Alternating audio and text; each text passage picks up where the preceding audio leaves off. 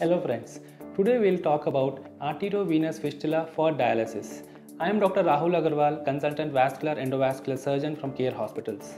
Now, before you understand what is an arteriovenous fistula, you should also know why is it made.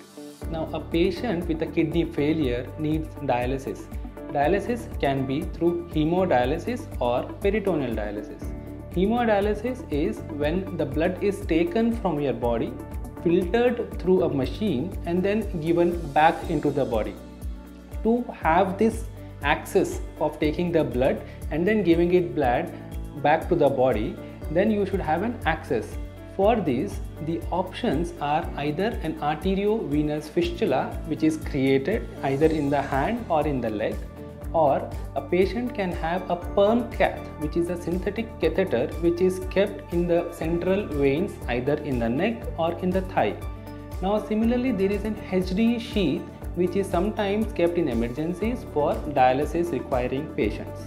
The other option is the peritoneal dialysis, which is usually done in elective or planned cases where a catheter is kept in the stomach and the fluid is given to the patient body and then taken back after 4 to 6 hours of dialysis. Now let us understand what is arteriovenous fistula for dialysis.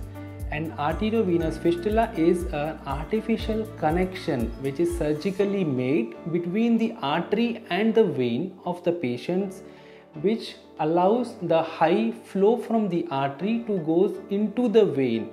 Over a period, this flow leads to dilatation or enlargement of the vein and allows for puncturing the vein to get the high flow of blood for dialysis. This is usually done in patients who are requiring long-term hemodialysis. Now, arteriovenous fistula is considered as the best option for hemodialysis when compared to perm cath placement or HD sheath placement for dialysis. Let's see what are the type of arteriovenous fistulas. Now, arteriovenous fistulas can be made in the hand near the wrist, which is called as the radiocephalic or a forearm fistula. Next, it can be made in the elbow, which is called as the brachiocephalic or the cubital fistula. And in some patients, it can be even made here itself in the elbow, but using a deeper vein which is not easily accessible. So the vein is transposed into a subcutaneous superficial plane and a fistula is done. So there are only 3 limited options in each limb if the vein and the arteries are healthy. Similarly, a 3 on the right side.